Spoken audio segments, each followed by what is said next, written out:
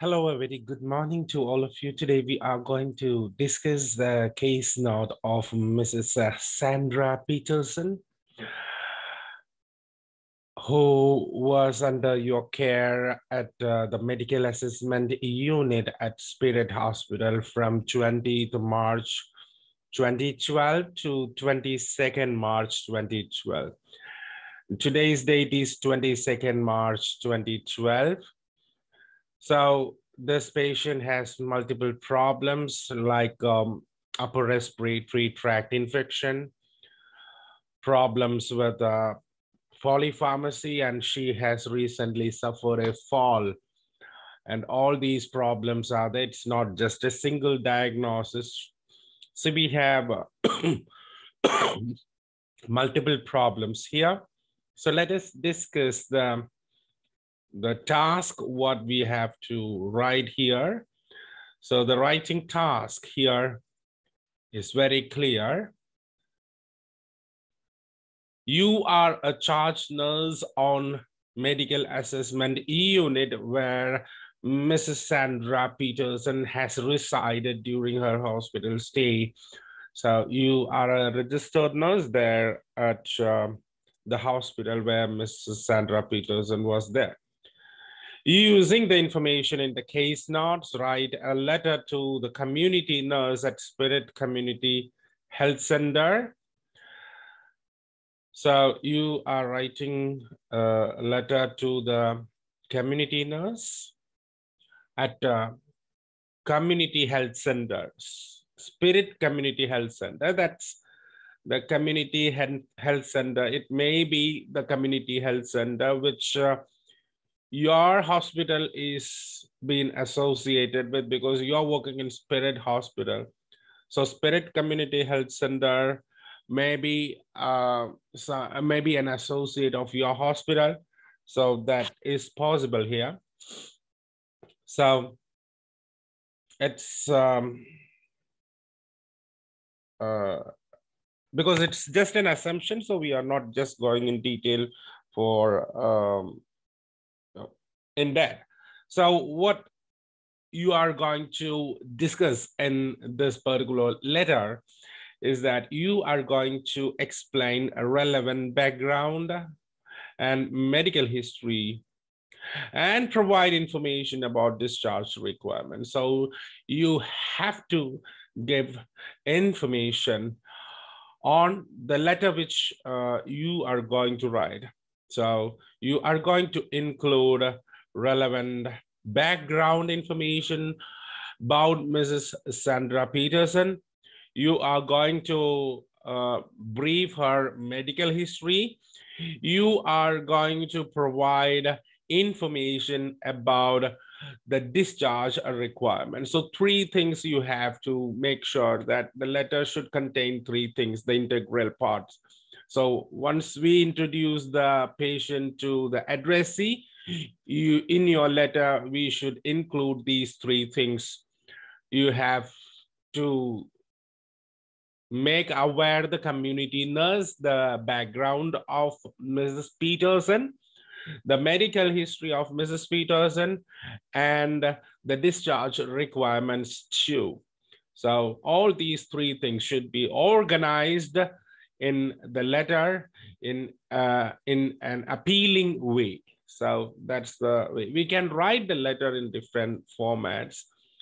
So it's not a problem there, because this this letter, we do have a lot of problems, and it's difficult to organize this particular letter, and different candidates may have different norms when they format this particular case note, and when they organize this particular letter, it will be different from one person to another. So we go for the best presentation, best organizing capacity. So you don't worry, you have your own norms, and you have your own ideas based on the best of your knowledge.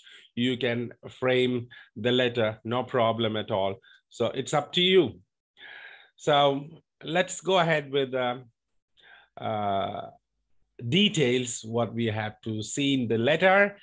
We have Sandra Peterson. I have seen different letters, different case notes of Mrs. Sandra Peterson. In different case notes, we have different date of birth. They be changing the date of birth. So it's not a matter there. The matter is almost the same in all the case notes. But you can see some in some of the case notes, the admission date is different, date of birth is different. Some differences are seen in some case note.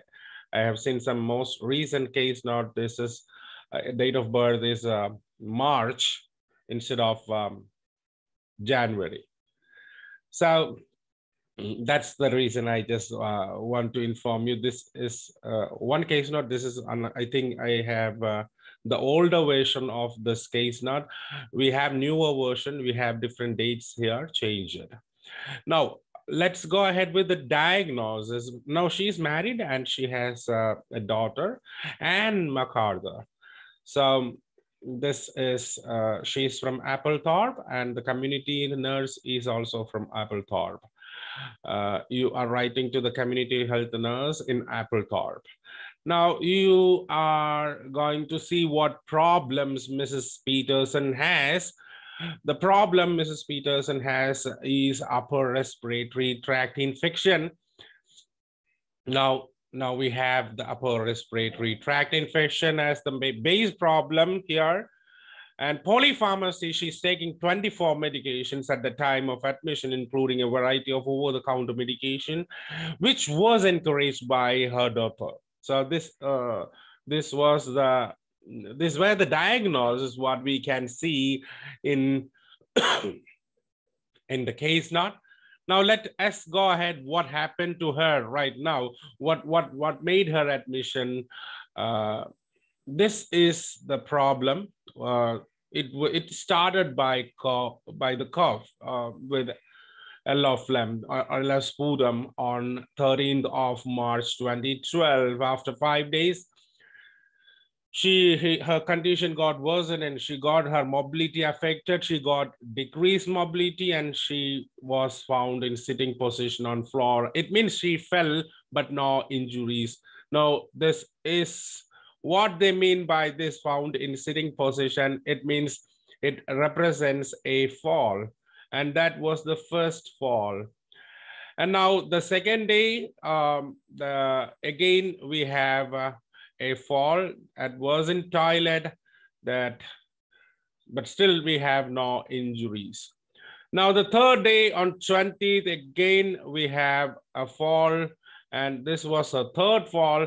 Ambulance was called and she was taken to the hospital. Our hospital received her. And that time our BP was 190/90. This was a high BP because she has a history of hypertension. She has a history of moderate dementia and occasional incontinence of urine. She has past history like that. Now let's go with the social history. We have the social history going like this. We have she lives with a daughter and daughter and son-in-law at her 2-bedroom flat. And Miss MacArthur, her daughter, is overly supportive, and she's overreacting and anxious about her mother's health. She is a little bit more into the care of her mother. So the religion no matter here, hobbies no matter here. Okay, so requires some assistance with bathing, dressing, and toileting. So this is the social history. In the social history, she required these things, and this was met by a home care worker who visits Miss Peterson twice a week for bathing. Okay, now that's it. Now let's go ahead with the medical progress. Now when we go ahead with the medical progress, you can say that the X-ray normal, all these investigations you can see. And you can see augmenting was commenced, and right now you can see it's continuing. Now patient now has intermittent dry cough, and all these things are there. And one more thing which is important here, medication rationalized by the doctor as detailed in the discharge plan. So this is something which I find it right now. It is something crucial. Medication rationalized by doctor, because she had a polypharmacy. She has a history of taking 24. At the time of admission, she was taking 24 over-the-counter medications, which was encouraged by her daughter. So this has to be, some action has to be taken now. We have given antibiotic for infection, that's upper respiratory tract infection, and we have given some care for the mobility assistance, all these things. So what care we have given for the polypharmacy is very important. What action, what intervention we have done is that the medication rationalization, which was done by the doctor. And this is detailed in the discharge plan. And this is something which is very crucial in this letter. And I think that is to be added in the following letter, which we have in the following paragraphs. Let's go ahead with nursing management, what we have done. Yeah, we can see that the patient is stable, and she has a good saturation in room air, and she has no signs of infection, as she is febrile. Now, she is independently ambulating on a seat walker for short distances and long distances on a wheelchair with an assistant. So that is very good. So the progress is no signs of infection. So she is able to walk short distances independently and long distances on wheelchair with the assistance of one person. Now, you know the requirement, the medical requirement she need, or the personal requirement she needs is that she requires full assistance for bathing and some assistance in dressing and grooming. So we have all these things. Now we have mild confusion, but cooperative. Now let's go ahead with the discharge plan. So you have the community nurse referral. And you know that you are instructing the community nurse for continuing the Augmentin, the tablet which we have started at the time of detecting the infection, the upper respiratory tract infection. We have started Augmentin. All these days we were taking the Augmentin. Right now the doctor has instructed to continue the tablet for another 5 days at the start of a meal. Metoprolol 20 mg, BD, Candestran 16 mg, men. Okay, medication monitoring and assistance, daughter required education monitoring due to the history of polypharmacy, ongoing care with personal hygiene required. So let us go ahead with the with the response which we have here is that today's date is 22nd March 2012. What we can see is 22nd March 2012. So we are writing to the Community Health Center, Spirit Community Health Center, Community Nurse, Spirit Community Health Center, and the address is very clear. Dear Community Nurse or Dear Nurse, you can write no problem, or you can write Dear Sir or Madam, no problem. Now, reference Mrs. Sandra Peterson, the name of the client and the date of birth is given. We have not written the age. We have not calculated the age. We written the date of birth as it is. Now, let's go ahead with the purpose of the letter. I'm writing to refer Mrs. Sandra Peterson, who is recuperating from an upper respiratory tract infection and an accidental fall. Now, right now I just have to reconsider this purpose, because you know that the diagnosis is includes polypharmacy. So I have to reconsider this particular purpose. I am writing to refer Mrs. Sandra Peterson, who has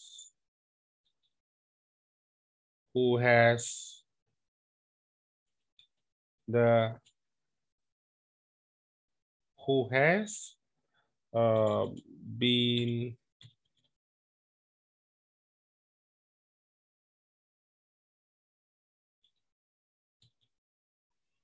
who has been treated at our care for upper respiratory tract infection,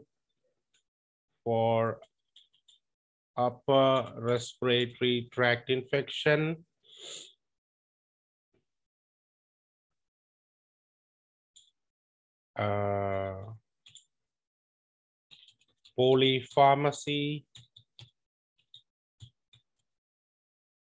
and an accident. Yes. So I am writing to refer Ms. Sandra Peterson, who has been treated at our hospital for upper respiratory tract infection, polypharmacy, and an accidental fall. So she got treatment at our hospital. This is the best way to write this diagnosis. What conditions? Because you know that if we write upper respiratory tract infection alone, you know that the purpose is not complete.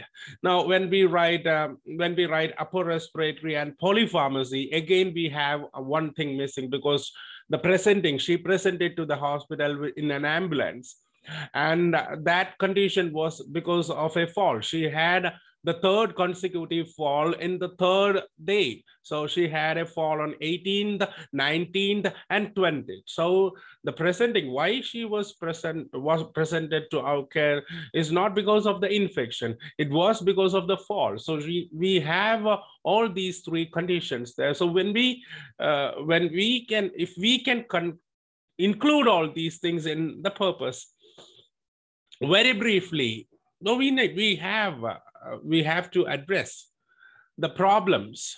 So she was treated for upper respiratory tract infection, she was treated for polypharmacy, and she was treated for the fall.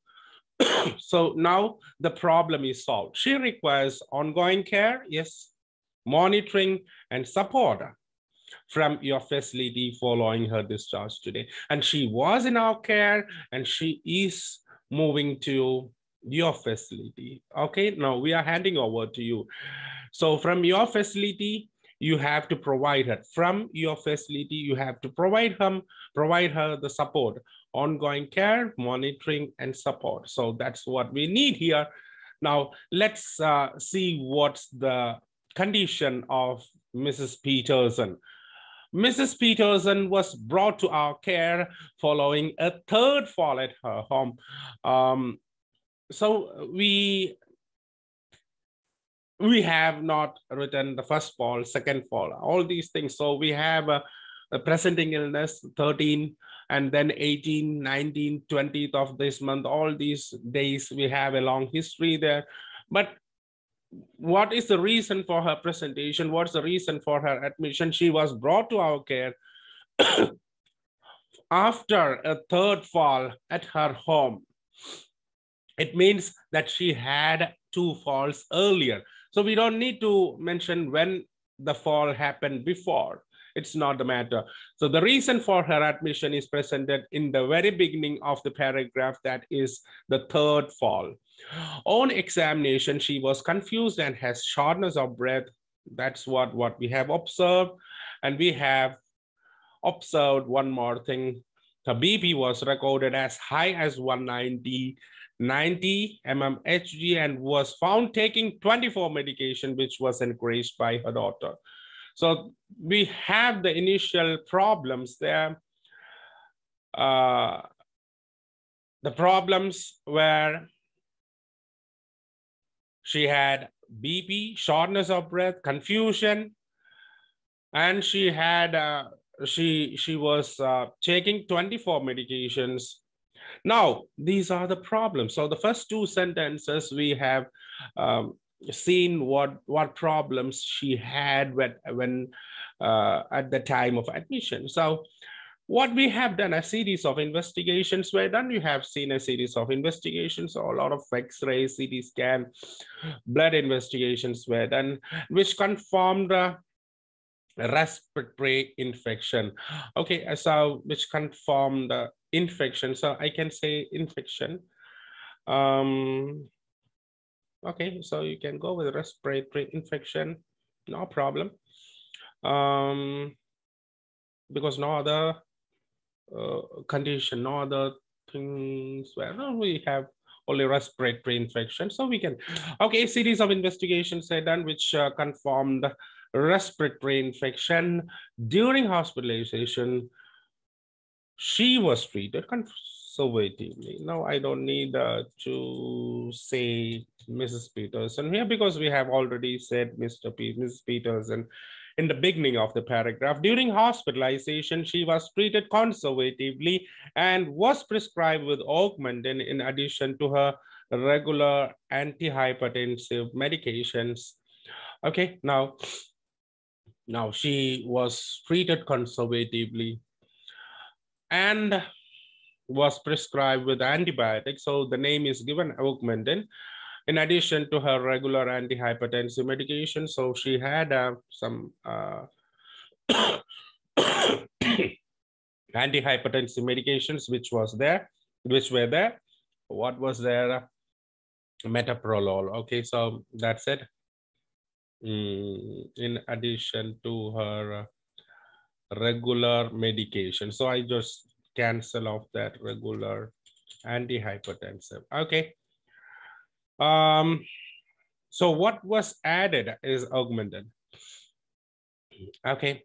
Currently, she is stable and is able to mobilize short distances on seat walker and covers long distances on a wheelchair with assistance. So right now, what she has, what you can see is that her condition is stable. She is good. And she's able to mobilize short distances on a seat walker. So she's mobilizing on a seat walker and she's moving to long distances on a wheelchair with personal assistant. Okay. Okay. So because it was in one personal assistant. So Mrs. Peterson lives with her daughter, who is very supportive.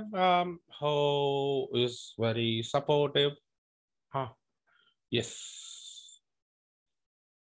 She has moderate dementia, hypertension, and occasional incontinence of urine. A home care worker assists her in bathing twice a week. Okay, now the social history is clear. So background is given, her medical condition is given. Now what is the requirement here? In view of the above, kindly monitor Mrs. Peterson's medication compliance.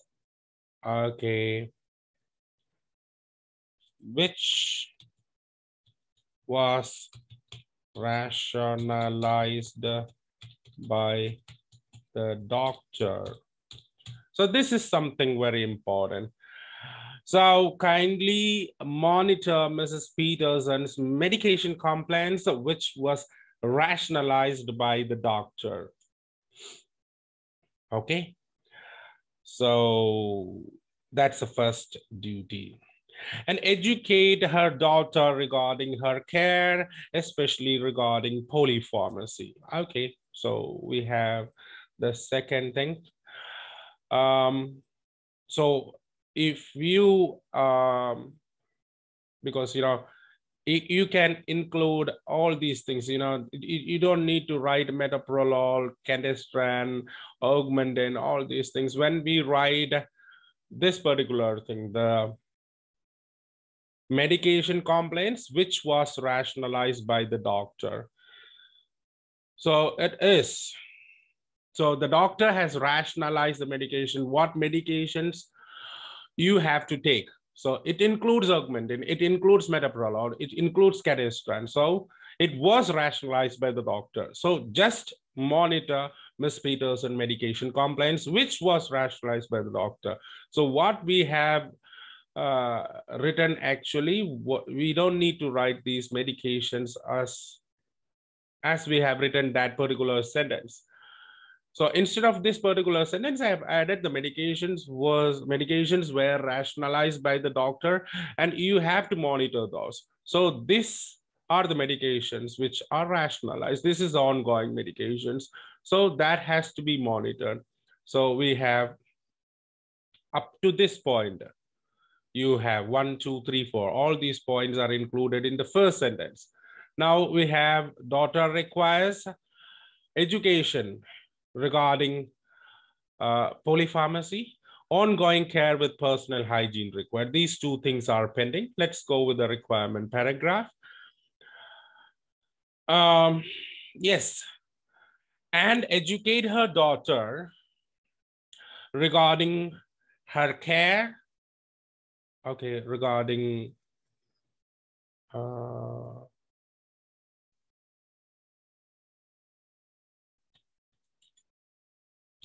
Miss Peterson's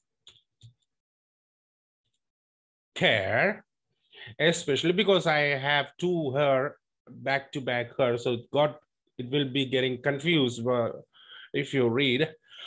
So I have added the person's name, which was rationalized by the doctor, and educate her daughter regarding Mrs. Peterson's care, especially regarding polypharmacy.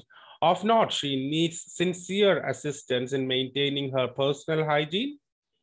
That was the last discharge instruction here. Now, please do not hesitate to contact me. So all these data is they are included.